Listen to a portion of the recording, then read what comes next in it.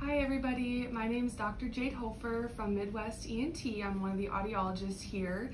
And as we all know, masks and hearing aids are causing some problems. So it's kind of a lot of things behind your ears, especially if you wear glasses as well. So I just wanted to hop on here and kind of give you some tips and tricks maybe on how to make it a little easier and just kind of discuss some of the options that are out there.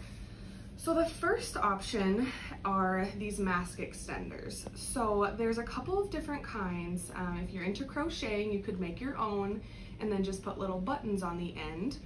And then I also got some silicone ones or plastic ones from Amazon that you could try. And I will just kind of demonstrate how those work. You just put the little button around one side of your mask here. And then you just hook the other side.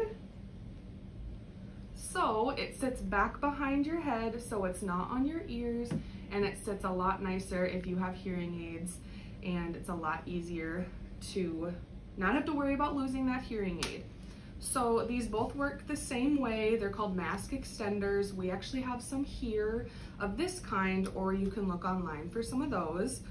Another option would be a mask that goes behind the head. So instead of tying behind your ears or instead of sitting back behind your ears, you can get a mask that sits back behind your head like this.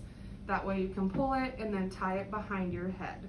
So that way, nothing behind your ears or anything like that. This is just another option of behind the head, and it's also a clear mask. So I think Bob, one of the other audiologists, may discuss clear masks a bit, but this is another option that you could use because this one goes back behind the head and it's also clear. So people can see your lips and you can read other people's lips if you have hearing loss and hearing aids. Another option that I don't have an example of would be a headband, and there's little buttons on the headbands. A lot of people are wearing those, so then when you have the mask on, you can just put the little loops around the headband there.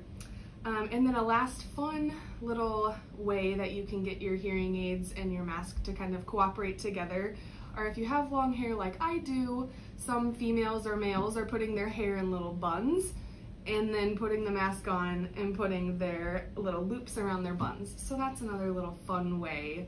I haven't tried it yet because I might look a little silly here, but that's another fun way that you could try. And just know that we know it's tough, but keep wearing those masks.